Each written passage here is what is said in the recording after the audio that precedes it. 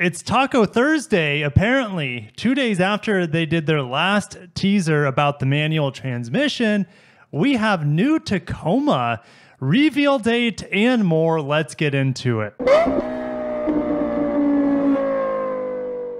Okay, official reveal date, May 19th. Set your calendars. I will reveal it for you guys. Don't you worry. Well, I didn't even know the reveal date, honestly. I knew roughly when it was, but not the exact day. So put on your calendars. I will bring it there to you guys in the flash. Now, we'll go through the images individually here in a little bit, but what's going on here on the Instagram Toyota? All new Tacoma is an iForce to be reckoned with.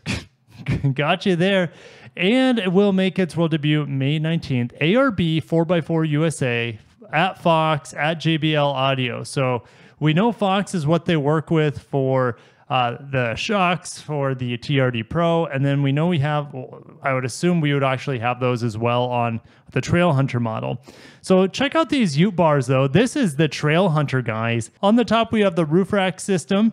We also have these Ute bars. That's the only thing I can think of when I see these things. I had them on the Frontier, the very first Frontier Pro 4X of the new generation that I drove. Trail Hunter looks to be in the long cab. I forget what it's called, the Crew Max or whatever. And then you can see the ARB. I'll filter in, the teaser image of the ARB kit back here. It looks like a spare tire under here as well. And I think what they're doing here with the colors is letting us know that that's the other video I made today. But that's I think these are honestly the paint colors that you'll see on the new Tacoma. So you have white. I'll look at what this is on post. It's kind of like an army tan sort of color. You have this bright red, which is probably supersonic red. Wouldn't surprise me. And we have like this gray, which could be cement gray or something like that. Oh, holy cow. So check this out.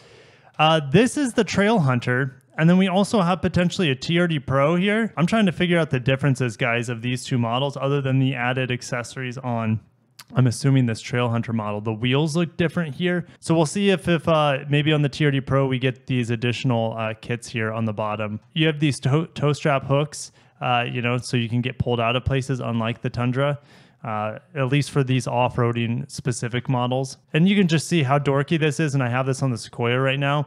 This aerodynamic bar down here to get, maybe 1 or 2 better miles per gallon on the highway. Look how terrible that looks. That would be one of the first things I take off. And on the Sequoia capstone that I have in the driveway, that is easily removable. I looked underneath, you just pop off, I don't know, it's like 6 bolts or something like this. It looks pretty simple to do.